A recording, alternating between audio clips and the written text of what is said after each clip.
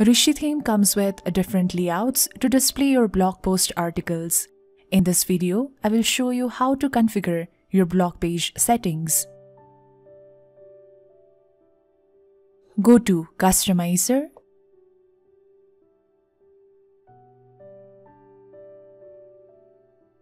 Under Posts and Pages, go to Blog Page. Here, you can select the blog page layout from 4 different options available. By default, the classic layout is selected. You can go for the listing layout.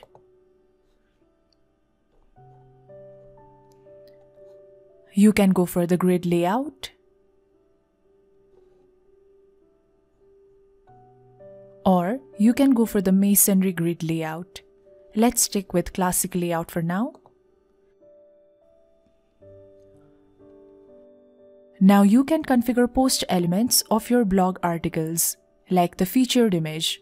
If you want to make the featured image disappear from all of your blog post articles, simply click on this eye icon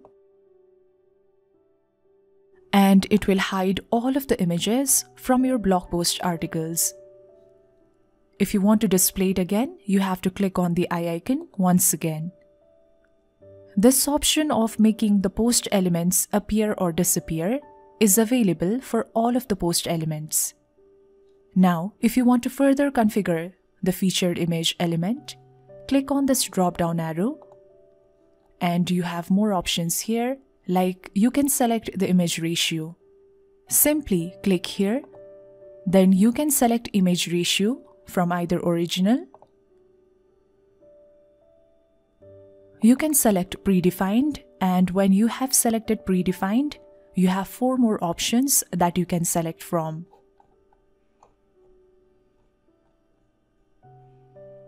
Or you can also customize your image ratio by selecting the custom option. Let's go with original. And when you select original, you can also select the image size. From the drop-down option, you can select from range of options that are available here. Like if you want to select medium, you can select medium. Let's go with full size. You can also select image visibility across different devices. Next is post meta. Post meta is the information that is displaying right above your title. If you want to configure this, again, click on the drop-down arrow. Here, you can see that the categories item has already been added and it is also displaying as the post meta. If you want to add more items, click on the drop-down arrow and you can select from any of the items available. Let's say you want to select author. Simply select author and click on add, which makes the author display on the post meta. If you want to further configure these items, you only have to click on the drop-down arrow here once again. Then you have more options like making your author avatar visible. If you have added an image, that is what displays here. Because I have not added any image, it is not displaying. You can also increase or decrease your avatar size.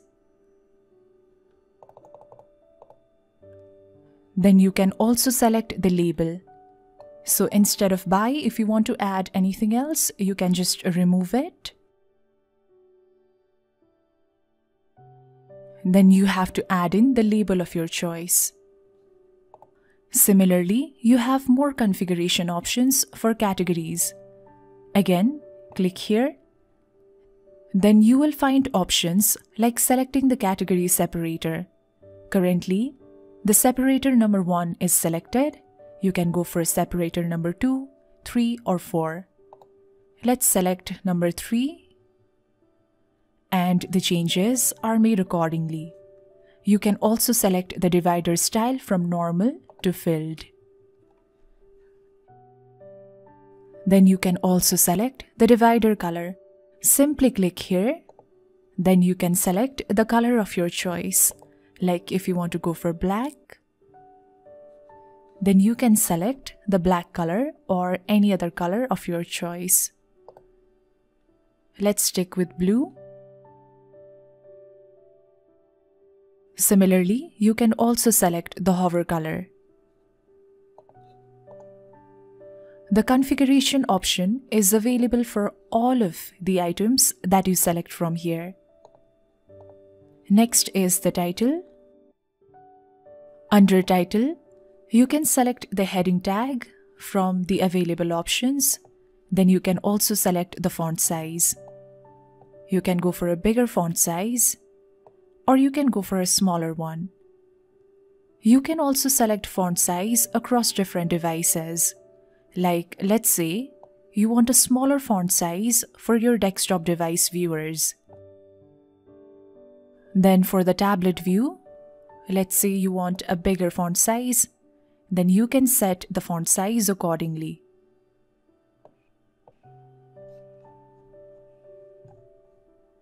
Similarly, for the mobile view, you can set the font size as per your wish. You can easily select the responsiveness of font size across different devices.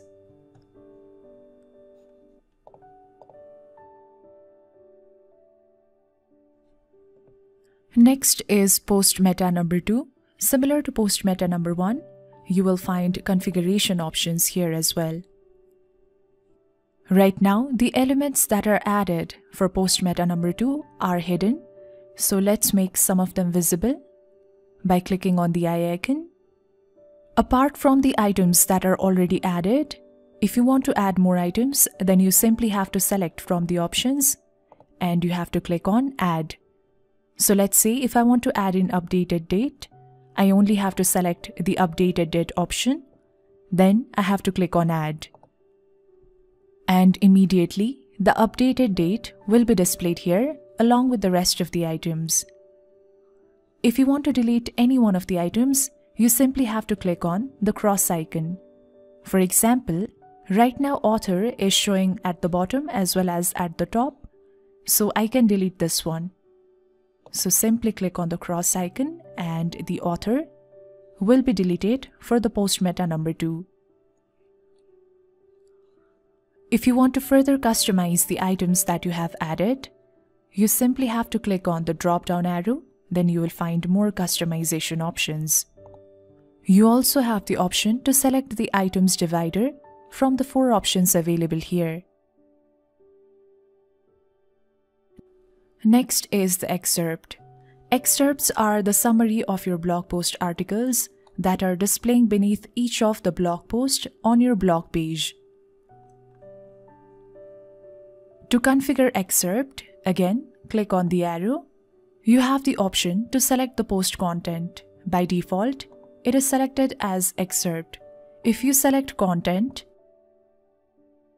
then full article will be displayed as your excerpt underneath each of the blog posts on your blog page.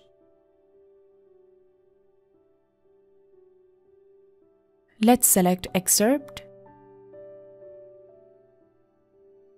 And when you select excerpt, you also have the option to select the length of the excerpt in words.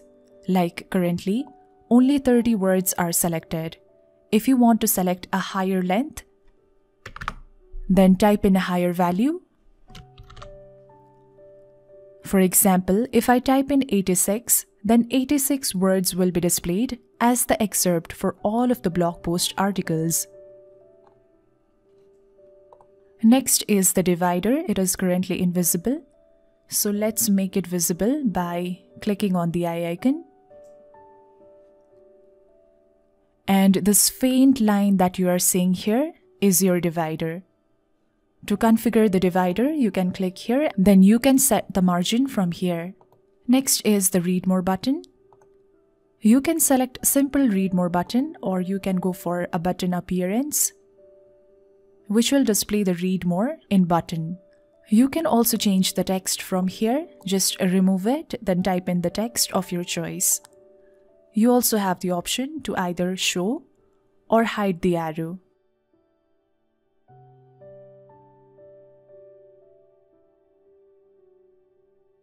You can also sort the post elements.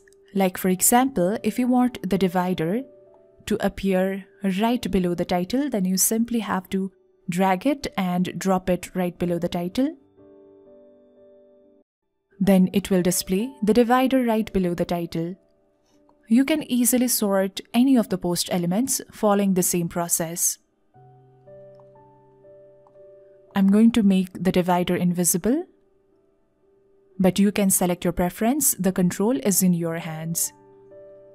Next is the post navigation or pagination. By default, the pagination is selected as numbered. If you want to go for infinite scroll, then you can select infinite scroll,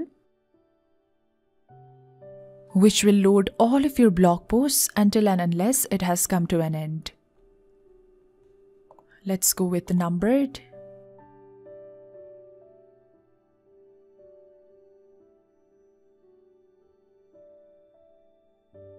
Next, you can select sidebar layout. You can either go for the right sidebar, which is to have the sidebar on the right and it is also the default sidebar layout. You can go for the left sidebar, or you can go for no sidebar. If you have selected grid or masonry grid layout as your blog page layout, like let's select grid layout for now, then you will notice that having a sidebar will not look very attractive. In that case, you can go for no sidebar layout.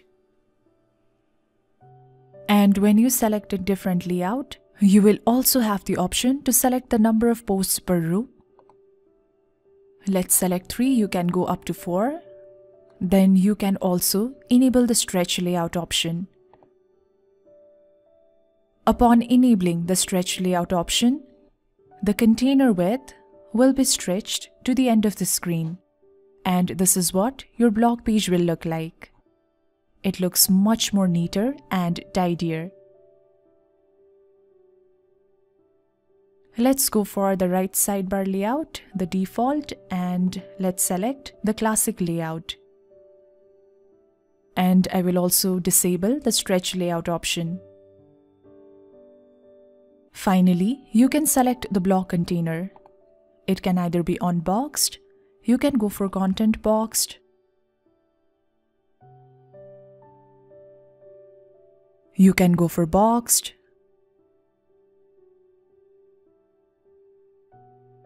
or you can go for the default. I would recommend you to play around with the options and select the one that you like the most or that suits the most as per your site's preference and requirement. After you are done, click on Publish to save your changes.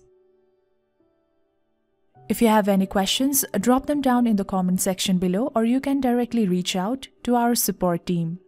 I have added the link in the description box below. Thank you so much for watching this video and I'll see you in our next video.